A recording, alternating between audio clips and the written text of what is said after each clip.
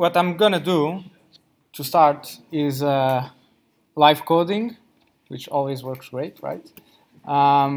So I'm going to try to show kind of the process you're going to have in the afternoon to build these modules to fetch data with the streams. And so the result will be something like this. So a tool that gets data from a resource. So I'm going to start coding, and you can follow on your terminal as I'm doing and try to do the same. I'm going to try to keep it very simple first. So what I'm going to do is I'm going to create a readable stream that's going to fetch data from somewhere. So I'm going to use the module request to do that. So this module, I'll provide a URL and I'll fetch something. So the output from this module is going to be binary data. So in Node, it's the buffer class, and it's come in chunks of 16 KB, which is the default buffer. And then I'm going to pipe that to a writable stream, which is going to be just the standard out. So I'm going to try to do just that and see how it works. So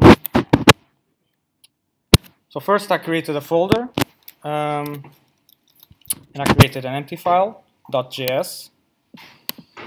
And okay, so I'm going to need request.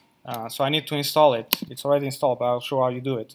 So inside the folder, you do npm install request. Whoops. Maybe a bit louder. Maybe just a bit louder. So you do npm install request in the folder you're going to work on. And npm will install that module in a folder called node modules. So there's here a folder named node modules.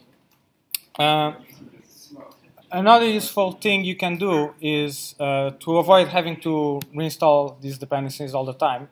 When you start a new project, you could do npm init, and you do enter, and it's going to ask you a bunch of questions to create a configuration file.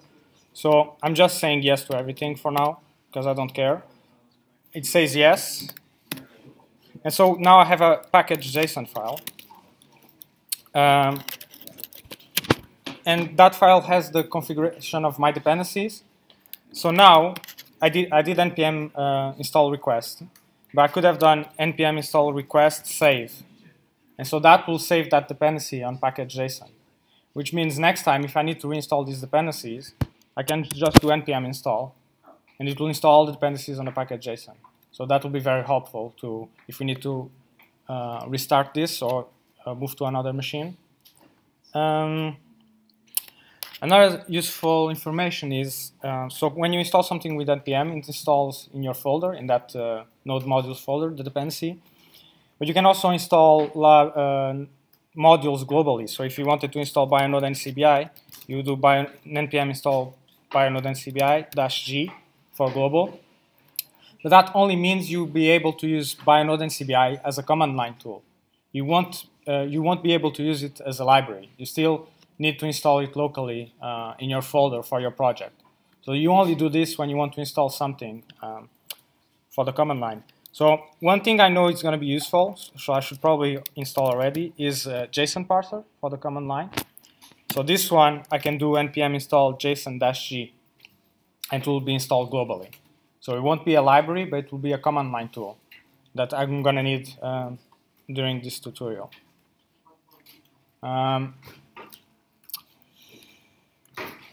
Did everyone follow up until now? So I have request. So now I'm going to load that module in my code. So I do var request equals require request. Okay, so I have request. Now I need to fetch data from somewhere. So if you go to the Bionode Hack organization, you have a bunch of repositories with some information.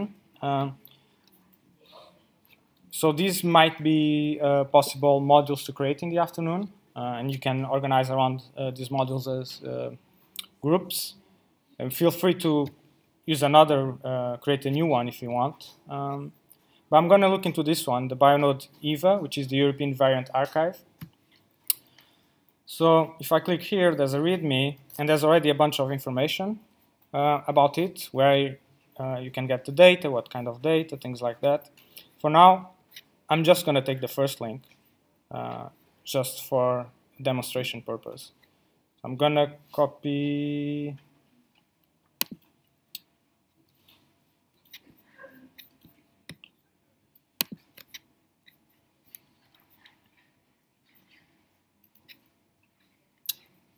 Or is it this one? Yeah, this one. I'm just going to copy this link.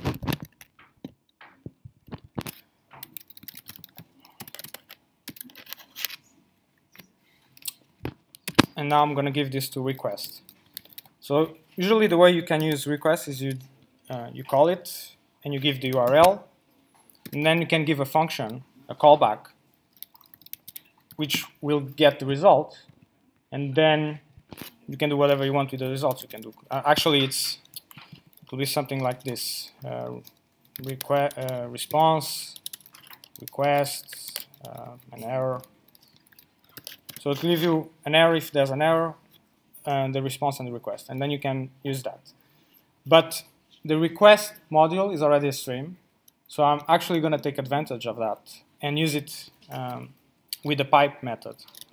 So I'm just going to do request URL, and then I'm going to pipe to process standard out. Just that. Hopefully that will work. So if I do node eva, which is my file name, I get the JSON. So it's working.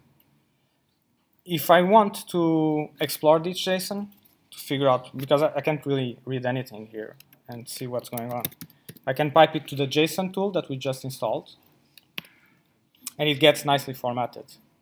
I can also pipe it to less if I want to scroll it. And so I can see that there's a bunch of information, API version, error.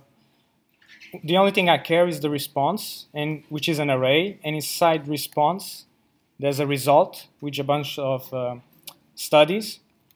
So that's what I actually want. So I can filter that if I want. I can do JSON response. It's an array, and I just want the first item, so I put 0, and result, I think. So I get the array with just the IDs. And if I put another 0, I get the first one. So Maybe it would be good to change. read it and ask. Yeah, if everyone is following. Did everyone got here? No? Ooh, Romantic. very romantic. Is it better with the visibility? Yes? That's definitely better. Yeah? Okay.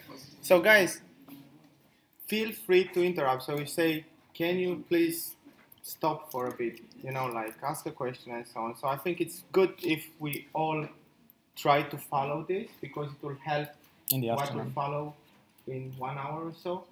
So feel free, like if you, I mean, you know, like whatever question you have, just ask, and we'll try to answer it, right? So try to follow to follow Bruno and to be on the same pace, and maybe going a bit slower. Sorry. Yeah, no, it's okay. So what we did is we installed the request module with npm install request in our folder. We created an empty file, which is this eva.js. Inside the empty file, we're requiring the request. We're giving an URL as a string, and then we're doing a pipeline. So we're using the request module, giving it the URL, and then using this pipe method, which I'll explain better later, to pipe what I'm getting from request directly into the standard out.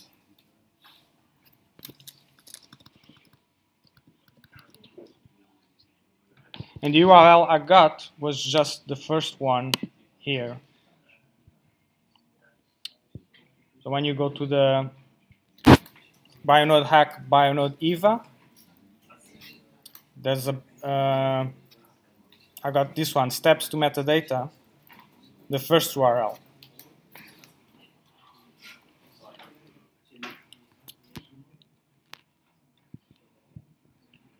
So during the afternoon, you want to make this flexible enough that you can use. So for example, here I can see in this URL that I'm fetching only information for humans, so Homo sapiens, and the GRCH37 is the genome reference version. So ideally, we want to be able to specify other species. But for now, I'm just R-coding everything just to keep it simple.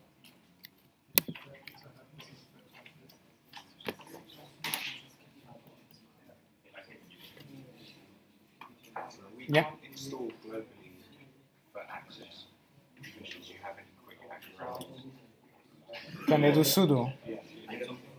It's the JSON parser. They can't install it globally. So if it's already there, you can just use it.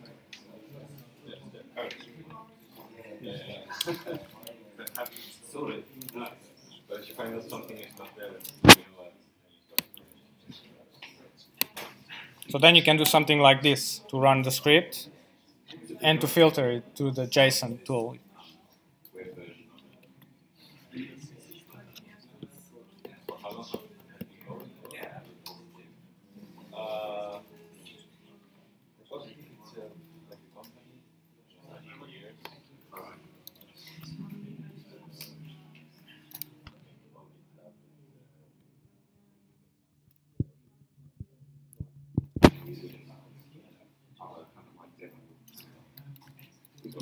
we can be doing this locally as well. Because on my machine I've got a Docker instance that we have So I think I'm gonna. Is everyone kind of here? No, not really. Excuse me. Yeah.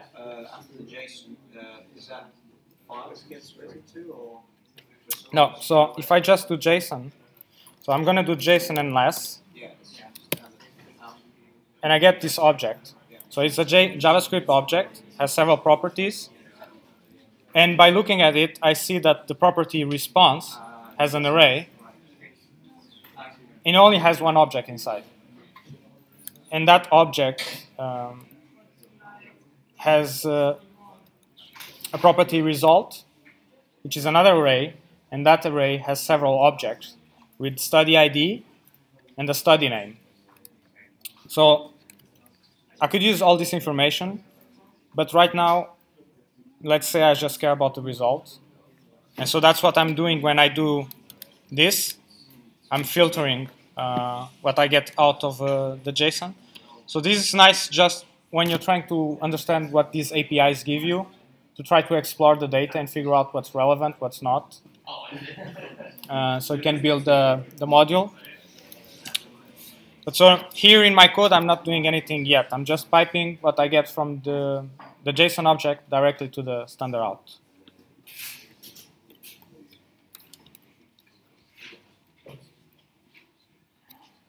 So I'm going to try to do something fancier. And so I'm going to start explaining it because you might need to install some modules. So while people are still figuring out this part, it might be helpful for others to start installing the modules, I think.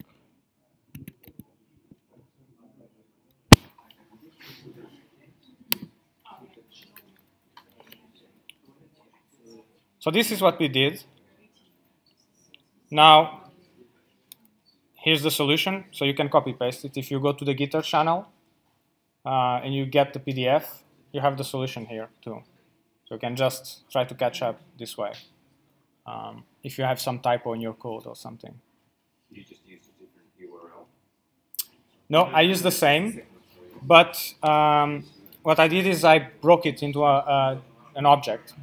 So I don't know if I can zoom in. Oops.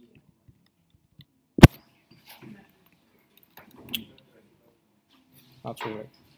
Anyway, what I did is I'm using the URL module, which comes with Node, so you don't need to install it.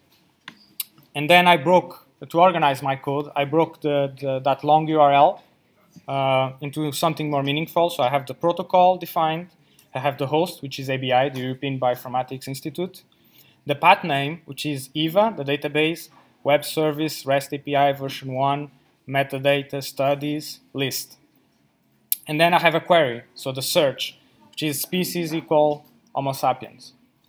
So this way, my code is cleaner. But now I have an object, and I cannot give that to request. So what I have to do is first put it back as a URL. So I use the URL.format, and I give it an object, and I'll get back a string.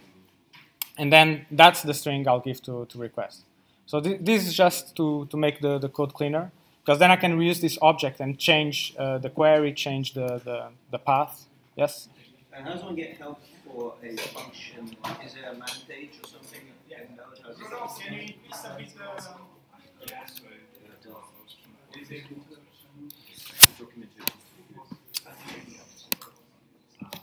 So usually to get the documentation, because all these things are on GitHub, you just you search for this on GitHub, or on the NPM when you go to the NPM page.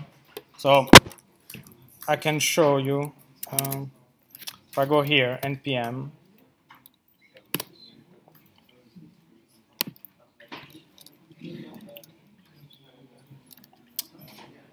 let's say I want to know how to use request. Within the command line of NPM, no, the help, is it help and then I think I usually don't use it. Yeah, you can just do this. But to get if you're looking for the Node core documentation, just go to the website, to the API. So Node.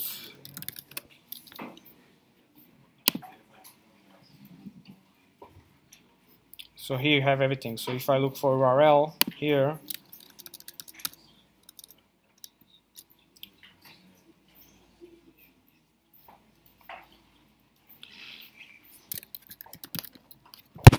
URL format, and I give it an object.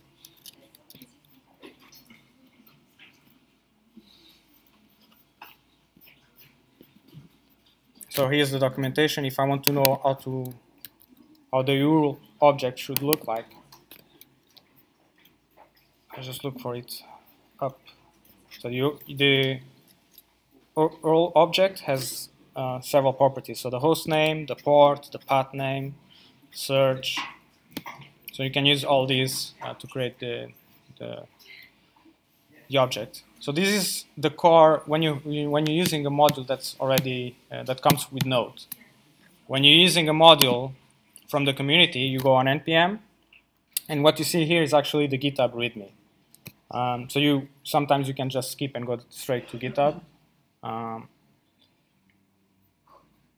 so here you can see how to use request.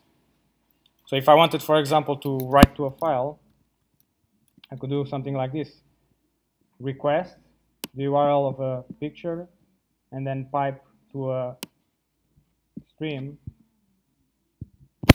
a file stream to create a file on the system.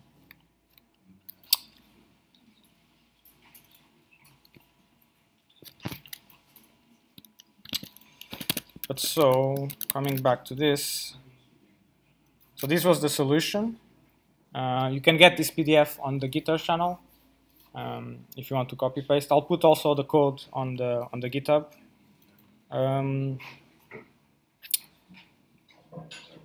Did everyone follow up until now, or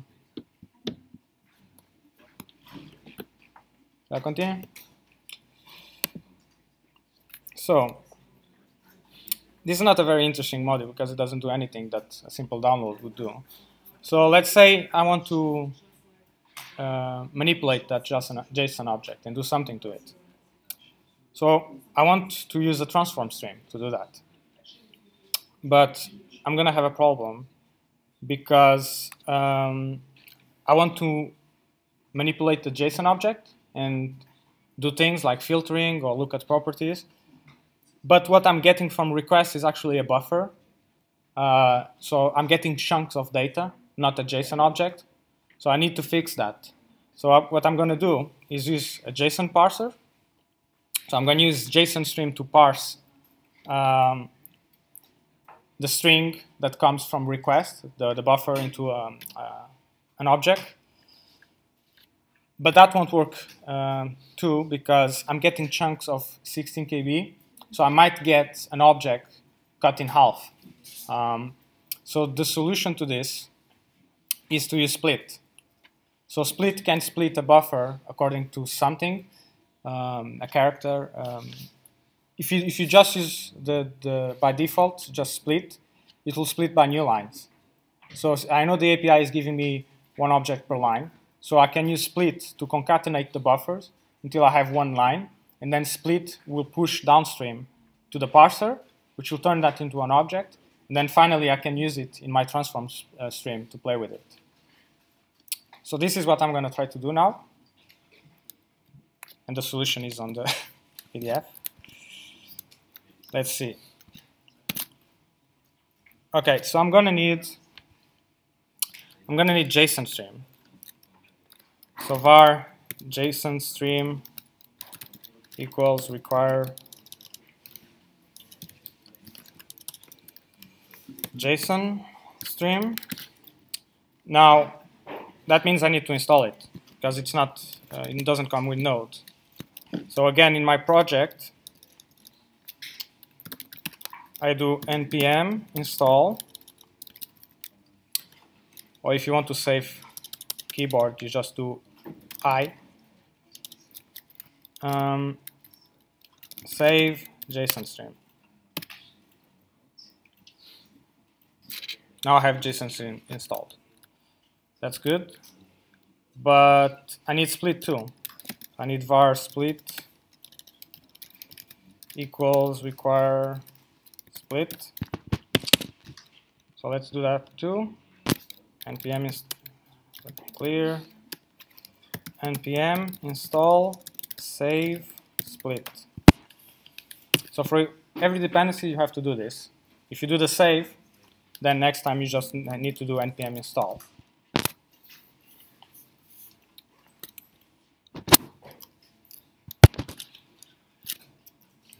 In the slides, you have split 2. Yeah, so split 1 should work, Right.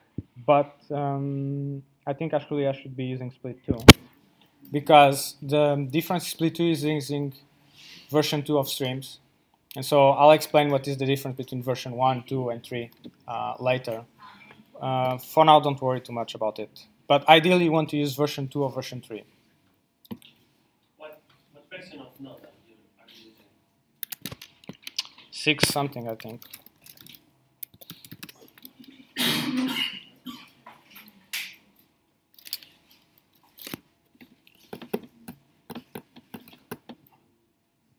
You can, so if you have to manage Node versions, I don't know how it's set up on the, Ruben knows how it's set up on the 6.3, okay. But if you wanted to do on your computer, one thing you can use is the n module. So you would do npm install globally n, so just n. If you're using a Mac, you can just also do brew install n, that will also work. Once you have the n command, you can do nls, and you get all the versions of Node that are available. So then you can specify by number which version you want, or you can just do n stable to get the latest stable. If you want the latest, you do n latest. So just doing that, you'll get stable Node.js. I find it's the easiest way to manage Node versions. But there's a bunch of other tools to do the same thing. Sometimes you might require on Linux or other systems to do sudo because of permissions.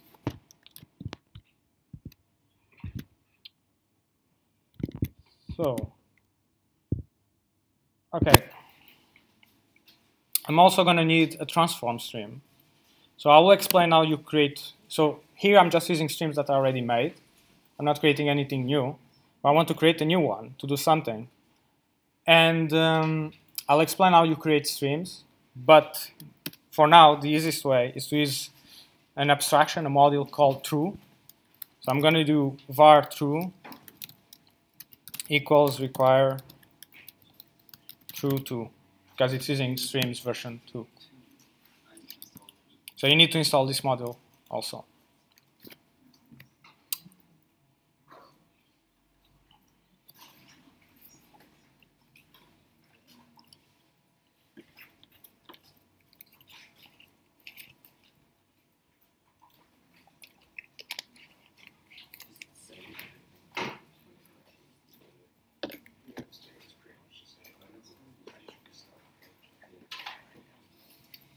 It's crashing the page.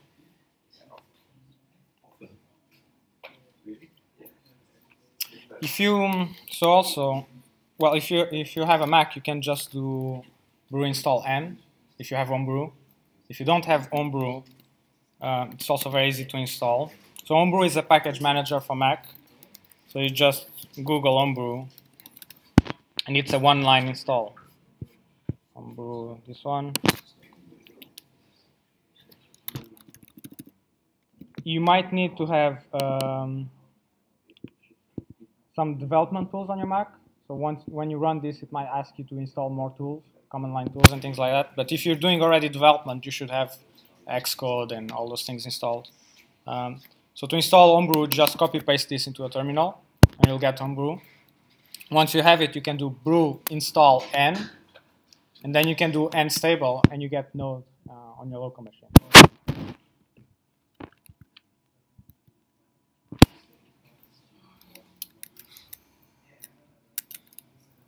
And if you go to the discussion repository, I think there are also some instructions. So, yeah, so you have here the instructions for Mac, for Ubuntu. And if you know how to use Docker, you can also try to use a Docker container.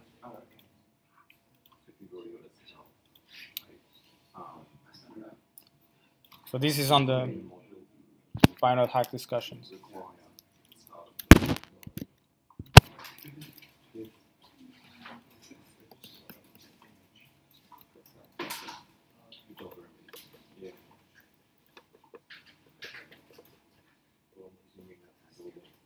Docker image, I'm presuming, has all the Yeah, I think you modules in it. Yeah. I think you should have.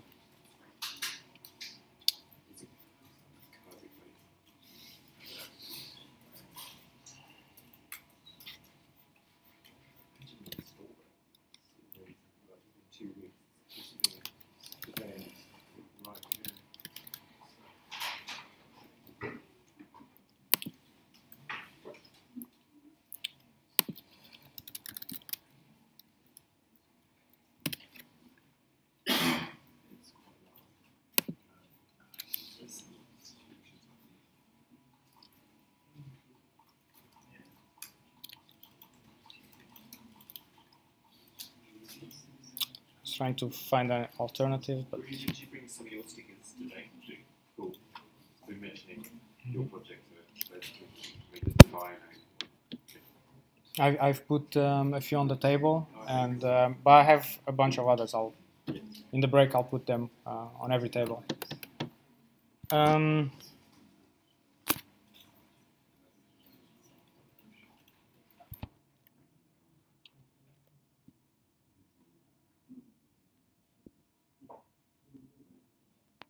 Should I continue? Yeah. I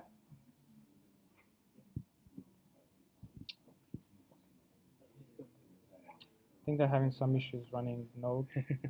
On your computer? On their computer. On their computer, yeah. And I think the Docker stuff is crashing.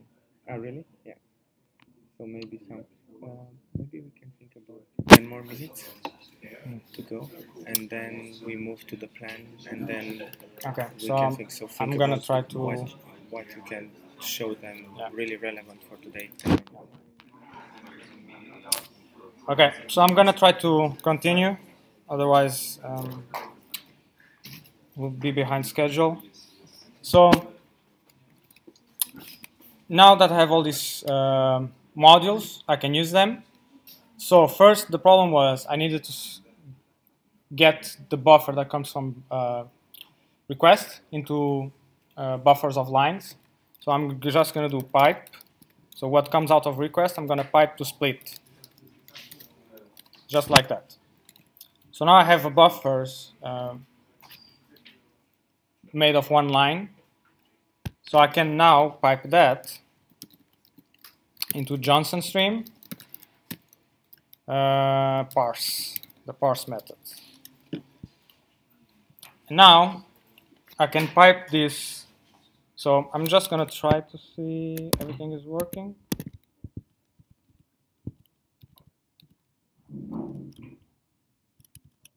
No, it won't work because now I have an object and I cannot pipe an object to the terminal. So I would have to do Johnson stream stringify to put it back as a string to pipe to the terminal. But I want to do something with this, so I'm gonna create my own stream. So the way I do this, I do var my filter.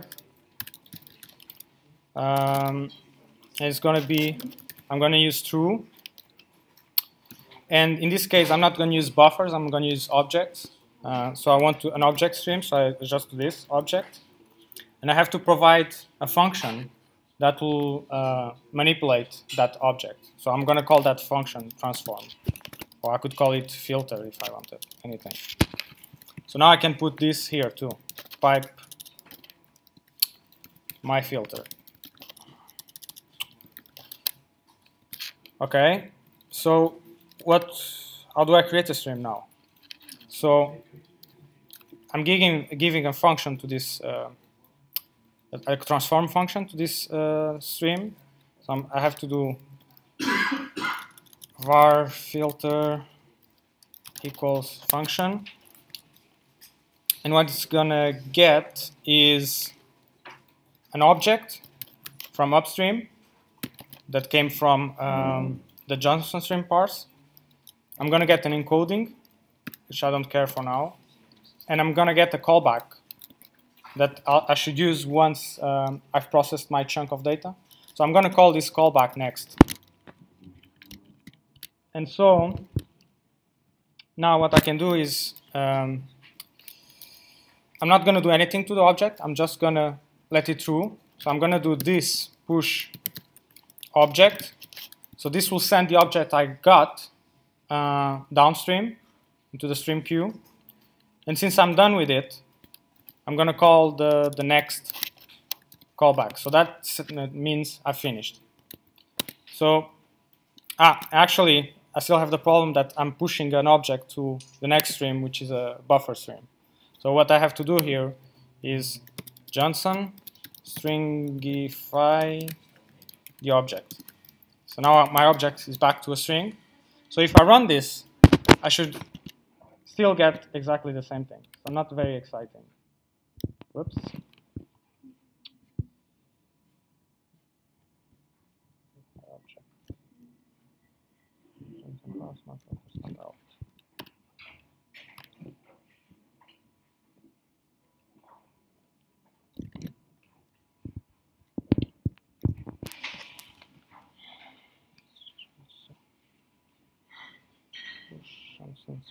Object.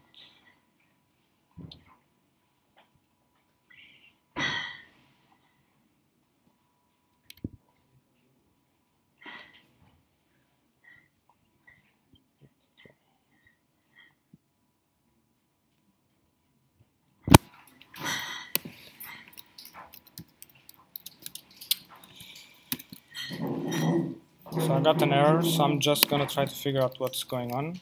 So if I do console log object,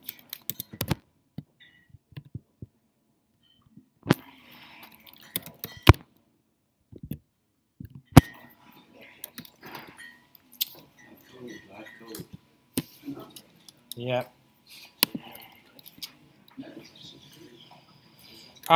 Maybe this.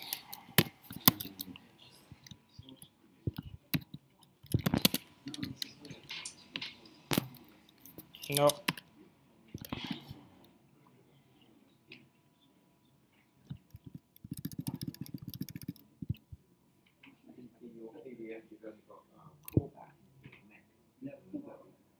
But I changed the name here, so if I do callback, should be the same. This push is right. I'm giving, I think, I'm not sure. Johnson stream parse. What? Yeah.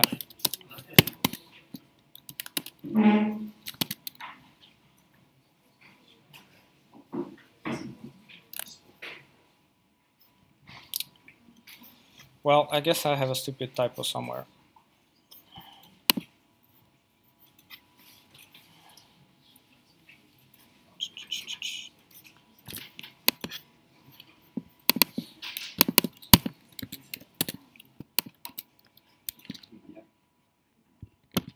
Let's see if this works.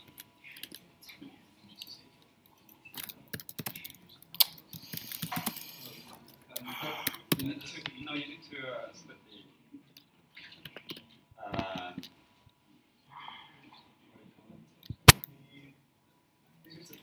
yeah, the code system there, right?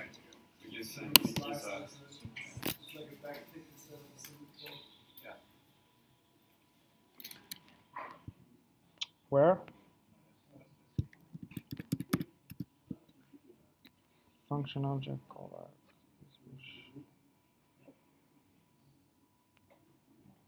Rule split parse.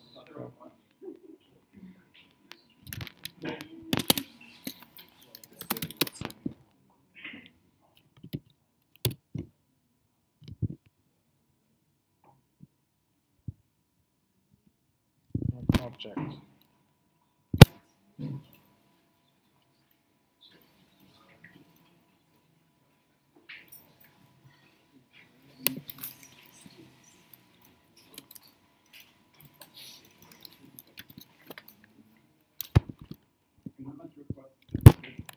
It's the way you declare this function. I think that why it's if I do just function filter and then removing the last.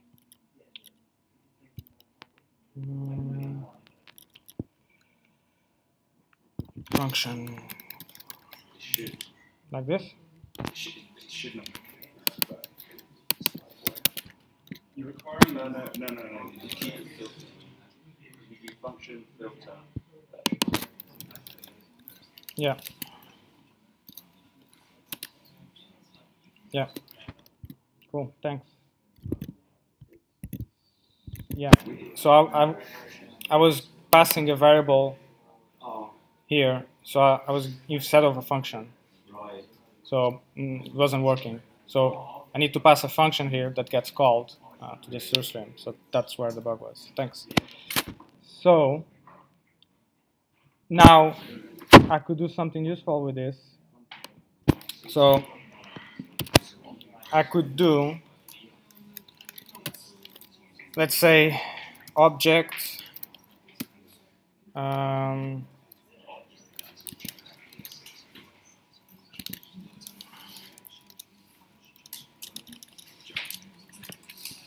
object.result, I think it was, or response.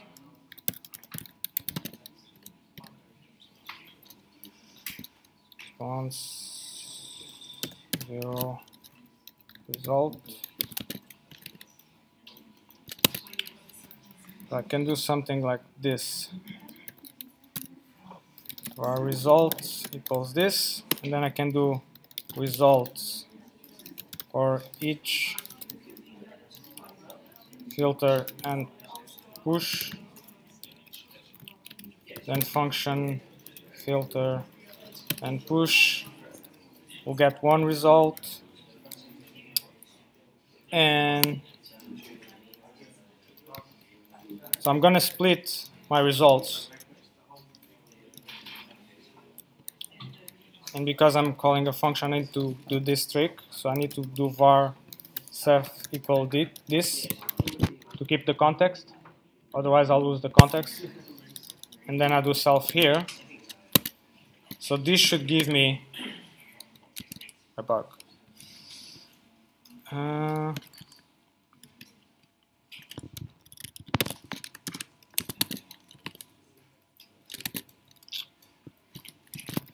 Result. Good. So now I'm getting, for each object that was in the array, that's what's getting piped out of this pipeline. So I could do something like if result study name match, let's say 1000 genomes project. Then only then push. And so I'll get 2 results. So this is how I implemented a filter stream.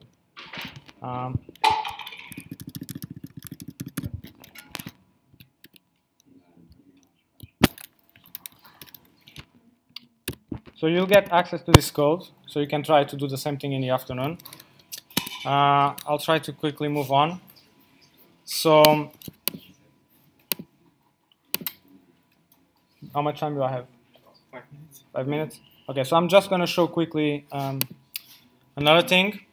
So one thing that might be a bit hard to understand with streams is how backpressure works.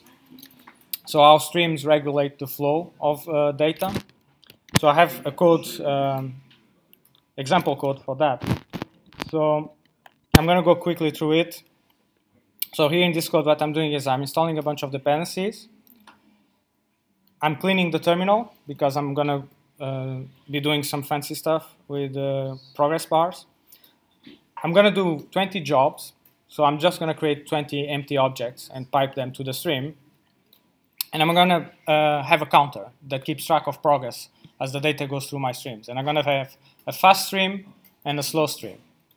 And this here is just the progress bars. How the progress bars will be rendered in the terminal using a module called multimeter. So the relevant code for this is here.